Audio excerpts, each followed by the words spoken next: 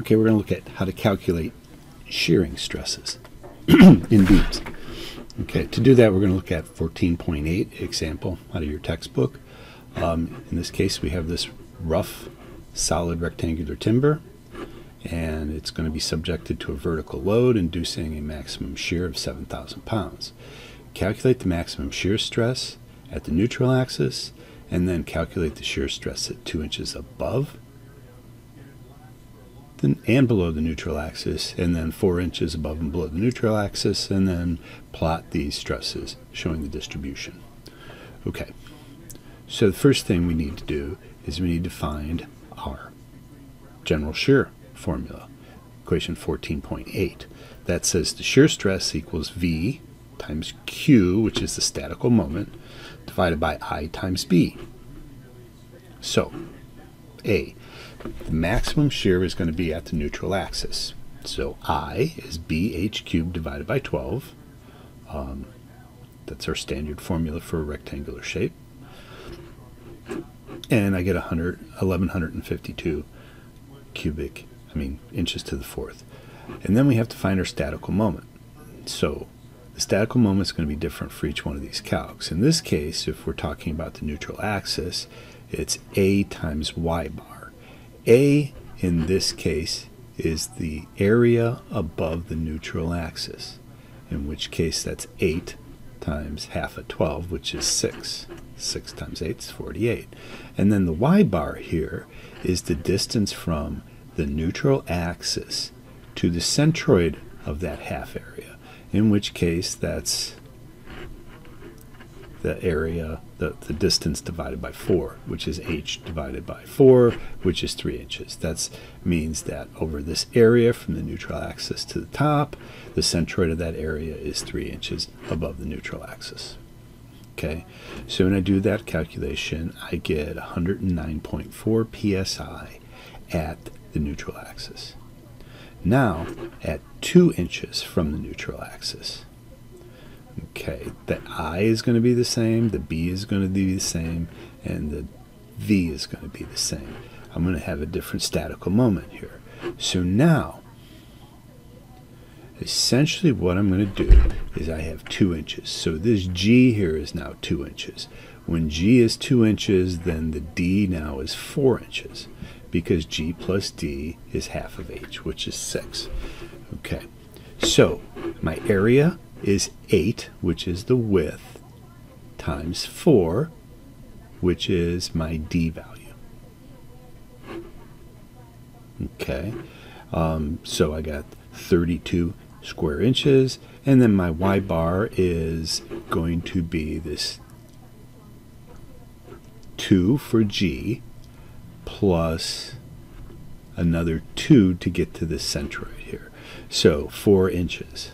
4 inches is my Y bar. So then I can calculate my statical moment, A times Y bar, and I get 128 cubic inches.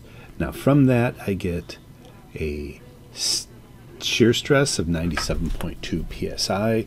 Now this beam is symmetrical, so therefore at negative 2 inches from the neutral axis, I'm still going to have 97.2.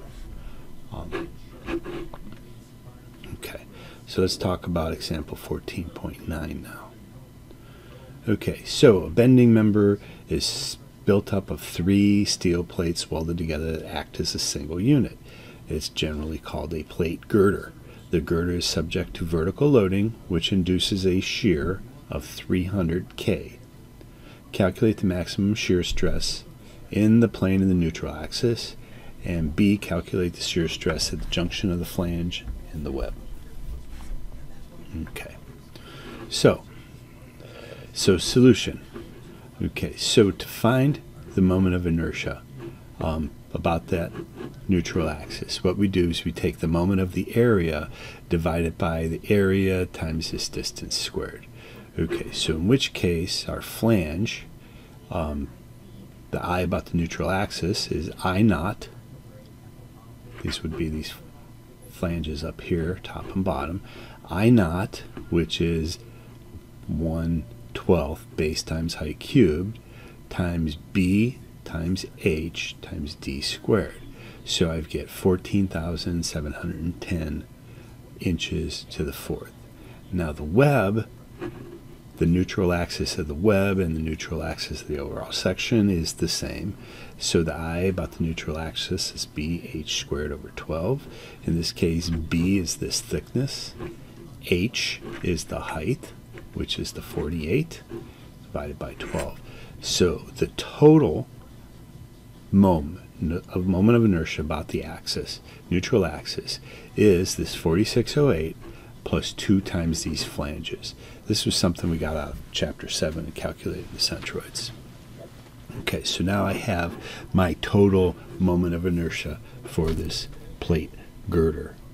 Okay, so now the shear stress at the neutral axis is, we're going to use our shear formula, V times Q over I times B. So in this case, the Q times the flange, the statical moment of the flange, is A times Y bar, which is 16. So that's area of this flange. The 16 times the 1.5 times Y bar, which is the distance from the neutral axis up to the neutral axis of the flange, which is 24.75, equals 594 cubic inches. Then I'm going to add to that my Q for the web, the statical moment for the web, in which case this is 24, that's this height from neutral axis up to the bottom of the flange, times 12, which is the centroid of that area, so halfway up. Okay, so I add these two together, and that becomes my statical moment. So get a statical moment of 738 cubic inches. I substitute that into my general shear formula, and I get 13.02 KSI. So now the other thing we wanted to do was find the shear stress at the flange junction, in which case I'm going to create a different statical moment. In this case, it's A times Y bar. So A in this case is this entire area of the section, which is 16 by 1.5, times the Y bar, which is this 24.75. And I get 594 cubic inches. Okay, so then I get my shear stress of 328 KSI. Okay, so this is actually the shear stress at the bottom fibers of the flange.